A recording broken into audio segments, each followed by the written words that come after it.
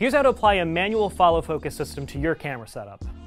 Step 1 is to rig out your camera appropriately.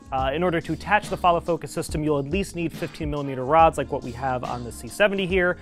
Step 2 is going to be to attach the gear ring to your lens. Now, if you're using cinema glass, it probably already has a ring on it, but for any photography lenses, you're going to want to attach the gear ring because this will then provide you the teeth which your follow focus can hook onto in order to actually do the manual follow focus.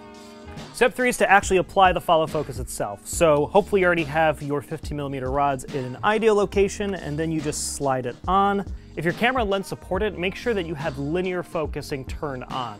What this does is it makes sure that your focus pulls are consistent with how much you're turning it as opposed to how quickly you are turning the follow focus. Let us know the next subject that we can pull your focus towards.